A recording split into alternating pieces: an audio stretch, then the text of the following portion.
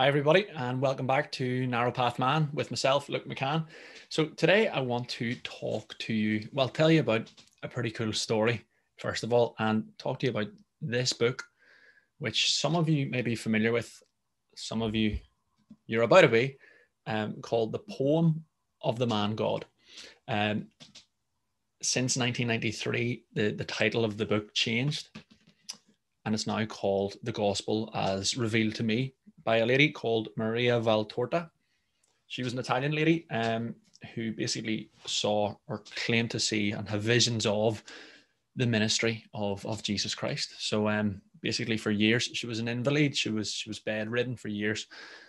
And basically she saw visions of Jesus. So I know that sounds pretty crazy, but there are all sorts of testimonies from different people within the church who encourage you basically to read her writings and her stories, just because he was mentioned so heavily in the consecration to St. Joseph, Blessed Gabriel Allegra.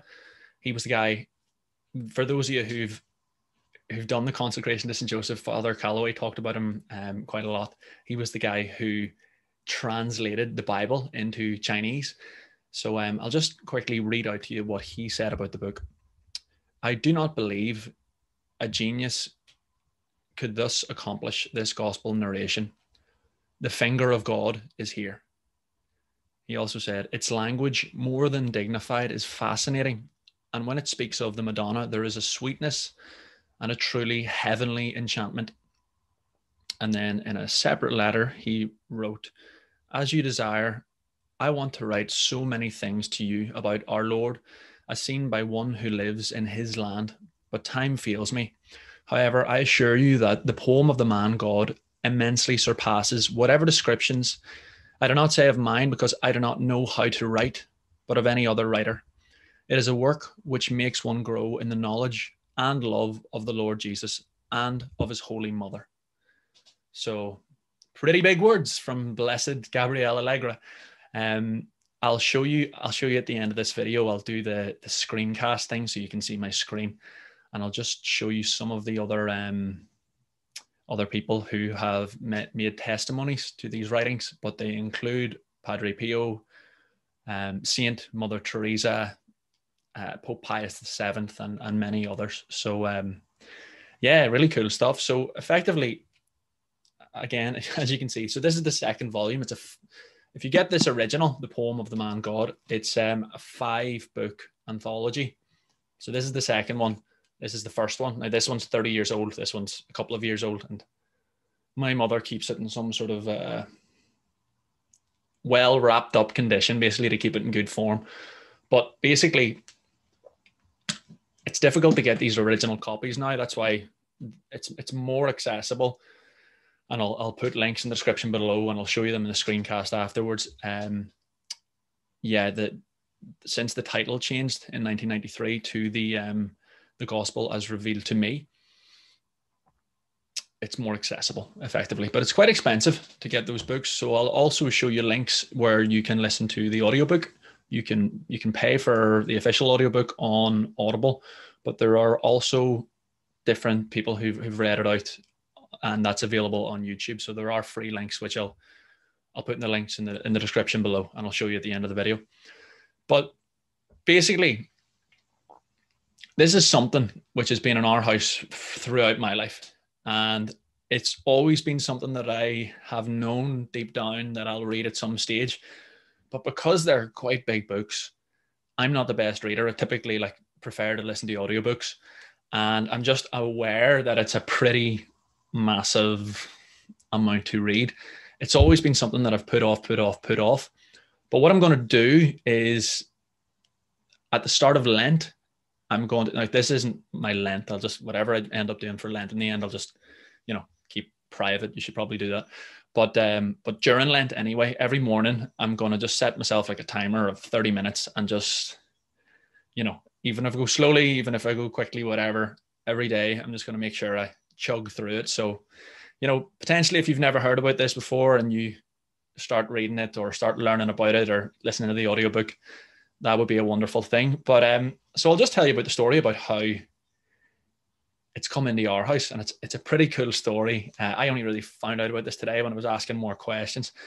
So basically, there's a lady who passed away, a family friend of ours who passed away a little over a month ago, and yeah, she was always a friend of my mum. She worked with my mum. Would have been, I don't know, 20 years older than my mum type thing. Sort of, she died an old lady, but she was never an old lady. You know, real fight and fire in her type thing. Good humor the whole way to the end. But basically, 1989. So this is 2 years before I was born. This lady was saying to my mum, "Listen, I'm going to this place called Medjugorje." At the time, I don't think either of them had even heard of it. It was in then Yugoslavia, now Bosnia Herzegovina, I believe, just on the border with Croatia. But basically, there was this book which this lady got my mum to read called "Is the Virgin Mary Appearing at Medjugorje? An Urgent Message for the World in a Marxist Country." And initially, my mum was saying, she was like, didn't really think much of this, but thought it was an intriguing story. So read this book by a guy called René Laurentin. But the more she read it, she was starting to think, you know, this, you got to realize this is a communist country, Yugoslavia at this stage. So while people were technically allowed to celebrate Mass, you know, there were no mass gatherings allowed, almost similar to now in different ways. We're getting there. But, you know, it wasn't the sort of place where kids would randomly be just saying, look, Our Lady's appearing to us here.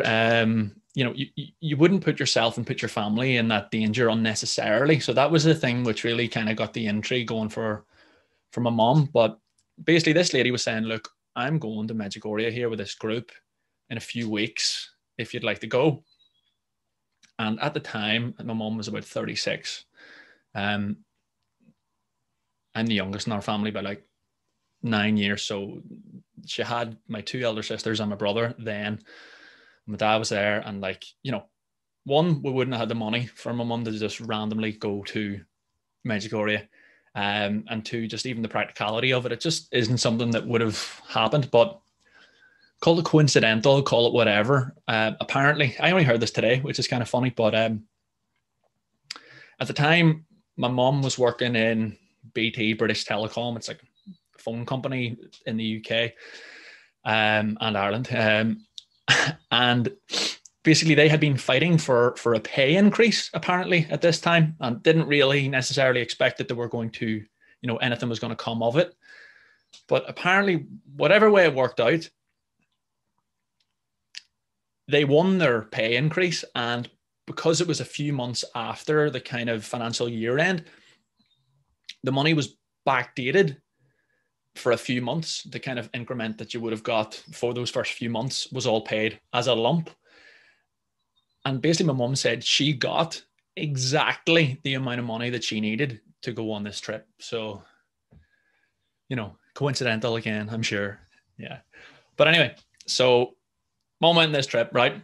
And just before she went on this trip, she had been reading this monthly magazine called the Medjugorje Herald.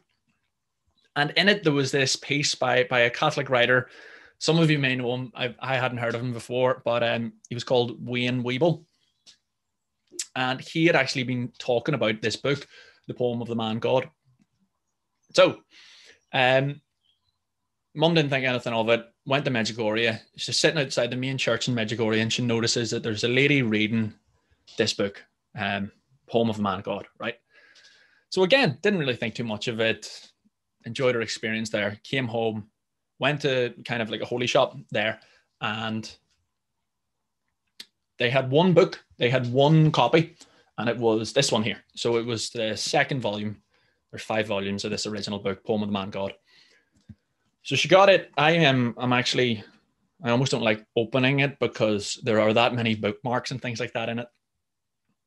The woman's read it 10,000 times at least, I'd say, over the years. But anyway, so yeah,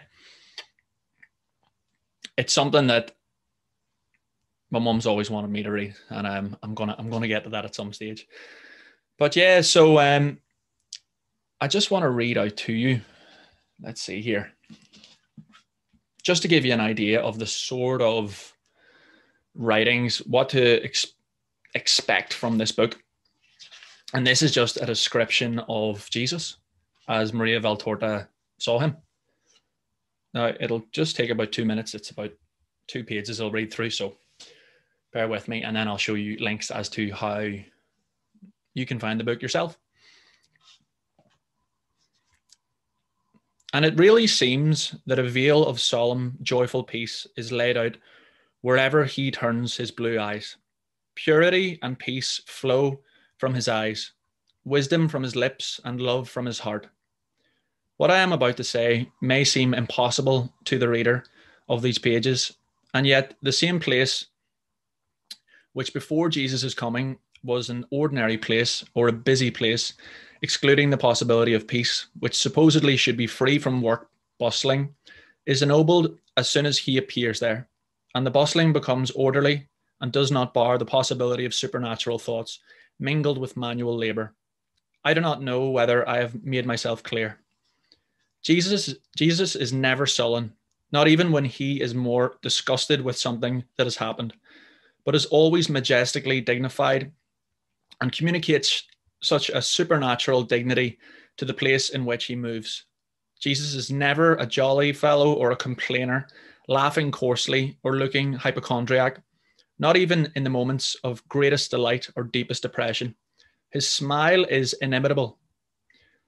No painter will ever be able to reproduce it. It is like a light emanating from his heart, a bright light in the hours of the greatest joy, because a soul has been redeemed or approaches perfection. I would say a rosy smile when he approves of the spontaneous deeds of his friends or disciples and enjoys their company. A blue angelic smile to remain in the field of the hues when he bends over children to listen to them, teach them, and bless them. A smile mitigated by piety when he looks at the miseries of the flesh or the spirit. Finally, a divine smile when he speaks of his father or his mother, or looks at or listens to his most pure mother. I have never seen him hypochondriac, not even in the hours of bitter torment, during the torture of being betrayed, during the anguish when he sweated blood and the spasm of his passion. If melancholy overwhelmed the sweat refulgence of his smile, it was not sufficient to cancel the peace, which is like a diadem shining with heavenly gems on his smooth forehead and enlightening his divine person. Neither have I seen him indulge in immoderate merriment. He is not averse to a hearty laugh when the case demands it, but he immediately resumes his noble serenity. But when he laughs, he prodigiously looks younger, to the extent of looking like a 20-year-old man, and the world seems to blossom through his lovely, hearty, loud, melodious laughter. Neither can I say that I have seen him do things hurriedly. Whether he moves or speaks, he does so calmly, without, however, being sluggish or listless. It is probably because, tall as he is, he can stride without running, to go a long way, and he can likewise reach at distant things without having to stand up to do so. Even the way he moves is certainly gentlemanly and majestic. And what about his voice? Well, I have heard him speak for almost 2 years. And yet, at times, I lose the thread of his speech as I become so engrossed in studying his voice. And Jesus very kindly and patiently repeats what he said, and he looks at me with a smile of the good master to ensure that nothing is missing in his dictation, because of my delight in enjoying and listening to his voice and in studying its tone and charm. But after 2 years, I am not in a position to say precisely what tone it is. I definitely exclude the bass tone and also the light tenor tone, but I'm always doubtful whether it's a powerful tenor voice or a perfect baritone voice with a very wide vocal range. I would say that it's the latter, because his voice at times takes bronze-like notes, mellow and so deep, particularly when he speaks to a sinner to lead him back to grace, or he points out the human deviations to crowds. But when he analyzes or condemns forbidden things, or he shows the hypocrisy of men, the bronze notes of his voice become clearer, and they are as sharp as the peal of thunder when he imposes the truth or his will, and they vibrate like a sheet of gold struck with a crystal hammer when he sings the praises of mercy or exalts the work of God. But the timbre of his voice is a most loving one when he speaks to or about his mother. Jesus' voice is then really imbued with love, the reverent love of his Son and the love of God, who praises his most perfect work. And he uses the same tone, although not so strongly, when speaking to his favorites, to converts and to children. And his voice never tires, not even in the long, very long speeches, because it colors and completes his thoughts and words, emphasizing their power or kindness according to the case. And at times I remain still with the pen in my hand, listening, and then realize that he has gone too far ahead and that it's impossible for me to catch him. And I remain still, and Jesus kindly repeats the words. He does the same when I am interrupted, to teach me to patiently endure bothersome things or people. And I make him understand how bothersome they are when they deprive me out of the beatitude of listening to Jesus. So, I mean, that's beautiful. You know, that's just halfway through the book, 2 random pages. How beautiful is that? So it's something that I'm looking forward to, something I've put off for a million bazillion years. Procrastination station, let's say. And yeah, I mean, I suppose if you have any thoughts on this book, if any of you have read it, any objections or anything, because I did notice through some research there that back in the glory days, whenever this first came out, different parts of the church weren't too happy about it, but it does seem that more lately, over the decades, it has been much more well received, and obviously I've gone through the different people who have seriously strong testimonies towards it. So yeah, last thing I'll say, and then I'll finish this video but go on to the screen share bit, is I was thinking, I'm obviously doing this podcast interview with Father Calloway on the 22nd of February, all being well. And yeah, if you guys would like to ask any questions to Father Calloway, that'd probably be a great idea. So if you want to, you know, put in the comment section or anything like that, if there's any particular questions, and, you know, I'll probably ask 2 or 3 of those questions when I'm chatting with him. So yeah, I'll move on to the screen share thing. Alrighty, so here is the main website for Maria Valtorta and her masterwork, The Gospel as Revealed to Me, formerly The Poem of the Man God. It's actually a pretty strange name for the website. It's bardstown.com, and then a funny little ending. So I'll put this website link at the very, very, very top of the description, just to make it clear for you. But basically, there's all sorts of links and testimonies which are available on this website. From this website, you can find the Valtorta app, which basically shows you the corresponding gospel readings that go alongside all of the different visions which Maria Valtorta has written down for us. So yes, again, originally called The Poem of the Man God. You can still get copies of these books, but they're all typically used and quite expensive. And then it's now called The Gospel as Revealed to Me. So initially, The Poem of the Man God was a 5-book anthology. Now it's a 10-book anthology. So you can get the newer edition, 1993 onwards, pretty easily. Again, though, not inexpensive. So yeah, it's something to think about. And then Audible, you can get The Gospel as Revealed to Me, the different volumes on Audible. But I'll put links for all these things in the description below, but you can get audiobooks. So Live a Life I Love it, has a 4.5 hour. Is this potentially the full first Poem of the Man God anthology book? Potentially. I've listened to some of it. It's very, very good quality. It's worth listening to, so I'll link it in the description below. And then this absolute gent, Massimo Bozzi, has gone through the entire 5-book anthology and read it out himself just while chilling in his house at home. So fair play to that man, doing God's work. And yeah, Again, from this original link, you can find testimonies. So I read out some of the quotes that Blessed Gabriel Allegra had to say on the book, but there's several other people. I've just taken a few here as an example. Saint Padre Pio, Mother Teresa, and I know that earlier in the video I said Pope Pius XII. Obviously I need to brush up on my Roman numerals because it's clearly Pope Pius XII.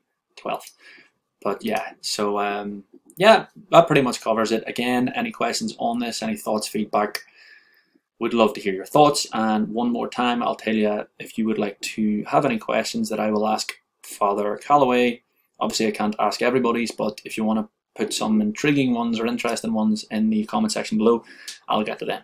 So yep, much love, God bless, keep the faith. See ya.